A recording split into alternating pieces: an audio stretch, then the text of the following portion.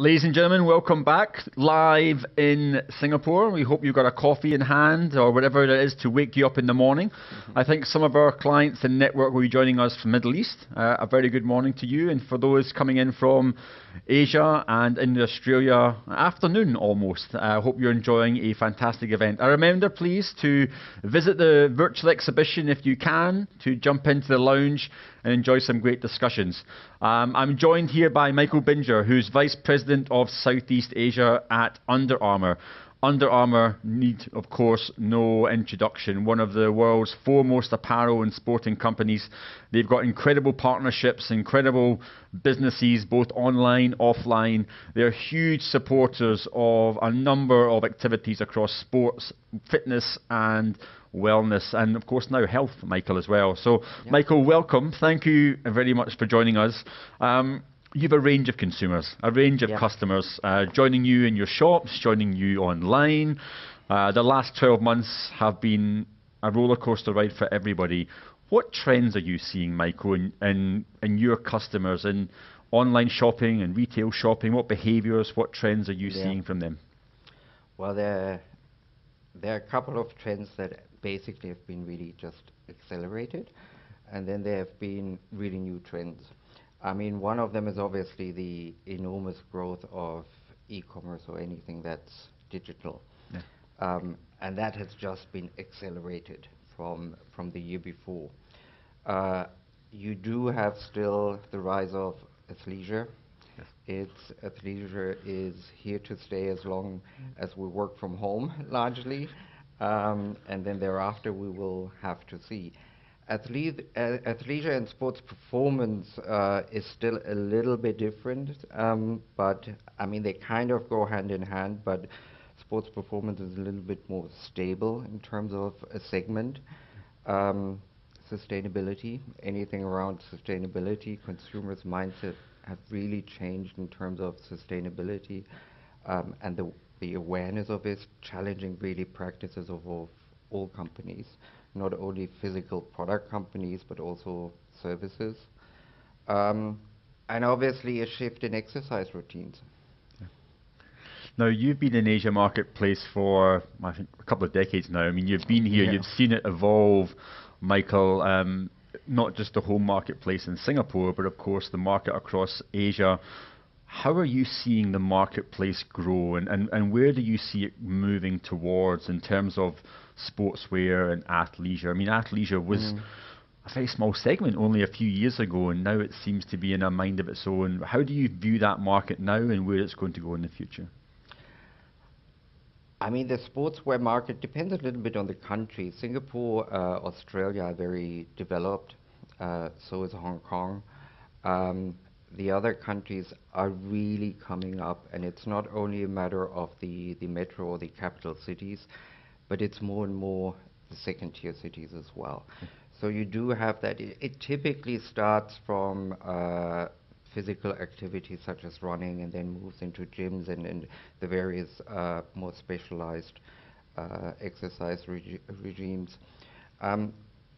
It's about the awareness of people. It's about being more health conscious, and you don't have to be a super athlete. It's easier for people to get into sports now. And obviously that leads the entire industry. It is still a little bit challenging for a lot of the major brands when you talk about countries such as Indonesia, even Thailand, that Tier 2 cities may not yet give you that critical mass. Sure. But that's where we have online now. That's where I have multi-branded sports retailers as partners. So we do penetrate into those cities as well. Now, you've been doing online e-commerce for a number of years. We have saw this huge rush for consumers now to adopt that buying behavior. Yeah. Looking beyond COVID, with COVID in the rearview mirror, looking at how business will be done, do you think that e-commerce will be the dominant player as opposed to bricks and mortar retail? How do you see that balance kind of settling out? E-commerce will definitely be more important than it was pre-COVID, but Yeah. it will not be the dominant player. Um, I mean, it depends a little bit, obviously, on the brand and the company, what share of business your online channel has versus bricks and mortar. But in general, bricks and mortar will still be the dominant one. Having said that, both really have their place. Is brick and mortar will, to a certain extent, be more specialized, more service oriented. A lot of people talk about it's supposed to be the showcase of your brand. That may be the case for selected stores, especially in locations such as Orchard Road, uh, but that's not the case for the bulk of your retail network. And I think we shouldn't underestimate in the future the role of that more suburban or community store, because it's really about people may not be willing for quite a while to go to central business districts or the main shopping belts. Um, so that community store is really a quick and easy, convenient touch point of the consumer. Now, brick and mortar online is about convenience. It's about convenience, it's about information. Um, and that will have its place. The online channel also tends to be much more promotion driven than the brick and mortar one. So you have to play both in tandem, and but neither one of them will dominate the other one. Now, you have a number of bricks and mortar retail stores, Michael, and I think one of the key messages from this morning is their future is bright. But of course, you might have to now re-envision what that store's purpose is. Is it there as a showcase store? Is it there for educational purposes? Is it there for product? How do you think the typical retail shop, might look differently in the future from what it does today? It depends really again on location. Yeah. Again, a lot of people say the future store needs to have a lot of digital elements. There is a lot out there in terms of technology that can be done. There is a lot out there that is still gimmicks, that is really not commercially viable to roll out in a large scale, and may not really answer to what the consumer is really looking for. So I would again separate it into two. You have your certain flagship or tier one stores that have much more of an omni-channel approach, and servicing the consumer from that side. It has more information about the brand. It gives you more that immersion and that emotional connectivity. And then you have your more commercial, probably smaller footprint stores, at least for brands who need a bigger reach in terms of store network. It boils down to, at the end of the day, to really customer service, having really trained staff to give that service quality and service level. It boils down to a loyalty CRM strategy.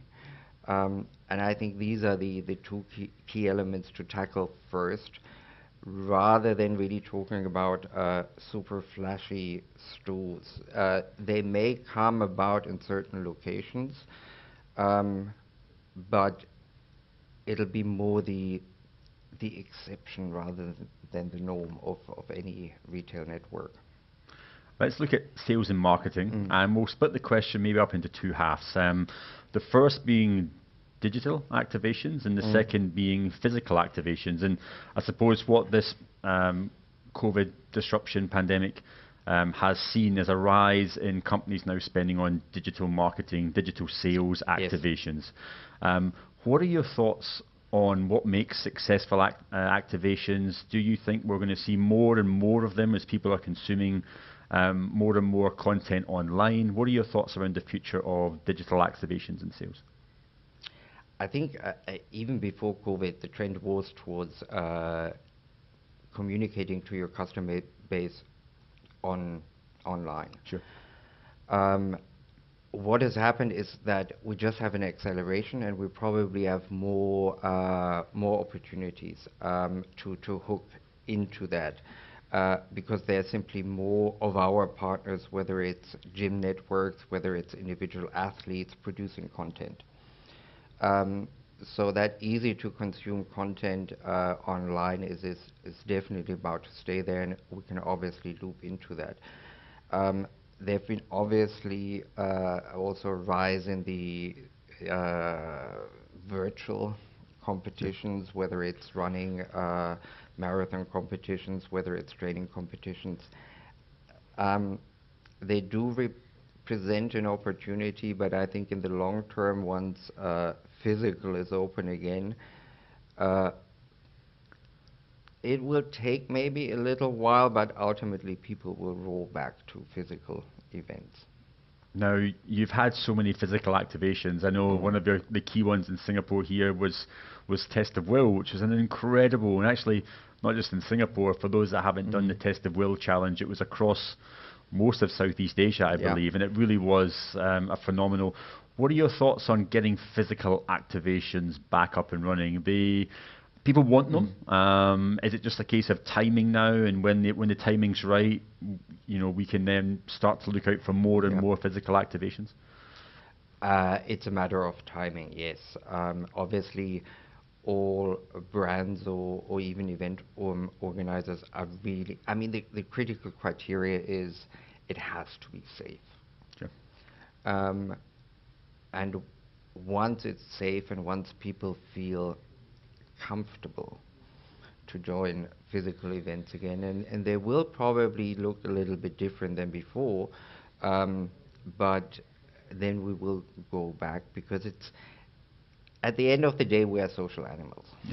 It's you can have competition online in a virtual environment, but it's nowhere near the experience than having it on the ground in a physical event. Um, so it's a matter of time. Now, you've had such deep relationships with ambassadors, with athletes, with sporting stars, even with sporting amateurs.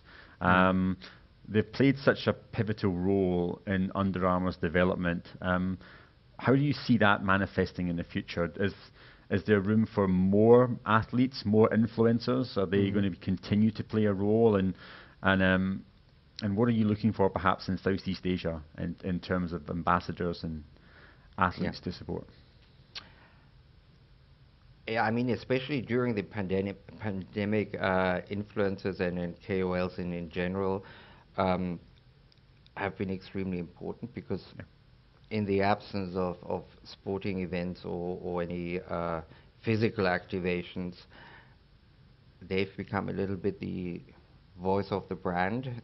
And from that point of view, it's really important to have the right selection of brand ambassadors. Number one, you want to have those that totally are aligned with your brand and your brand values, that have a story to tell, that know how to tell them, because that's very often a challenge, and who have the right reach, whether it's geographical or in terms of your target group. So we will continue to look out for the best brand ambassadors that represent our values, and that is very much sport performance related for us.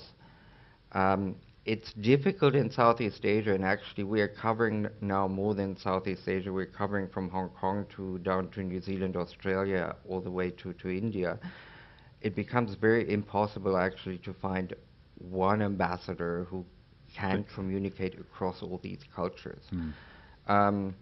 But within each country or culture, we're definitely looking at the right ambassadors.